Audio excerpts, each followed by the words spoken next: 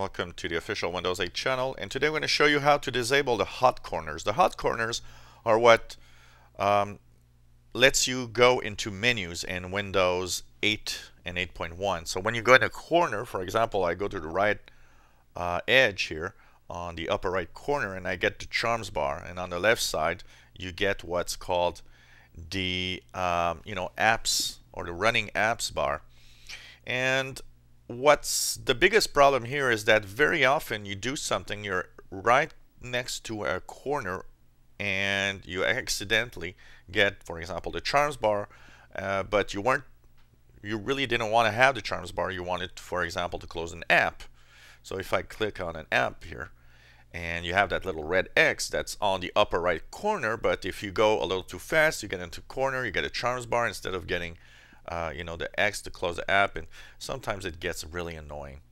So how do you do that? Simply go into your start screen, and there in the little search you simply type corner, and there you'll see corner and edges settings. Click there, and here you have all the settings for the hot corners. So for example, if you want to have a disable hot corner, all you have to do is remove this corner navigation here on the bottom.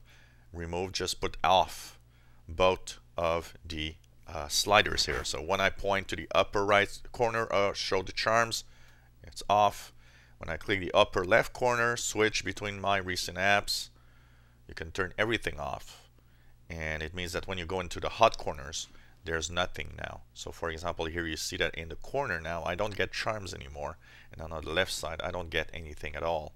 So this is simply how you do it to disable the hot corners. So just a reminder, go into the search, type corner, click corner and edges, and at the bottom, corner navigation, just put the sliders at off, both sliders. If it's only the charms bar that's annoying, you can, of course, just put off for the charms and on for the search for the bar with the apps on the left side if you want. So, depending on what's annoying you, but you can put both of them at off, so you know that nothing is going to show up when you go into the odd corners. So that's how you do it. Just slide on or off depending on what you want to do. If you enjoy our videos, why not subscribe to our channel? You'll be informed when new videos are online. If you have any comments, questions on what you've seen, let us know. Maybe you have a feature, an app, something about Windows 8 you'd like us to make a video. Maybe you need help and we can help you with that. Ask away. We'll try to do our best to help you. If there's any problems, please let us know.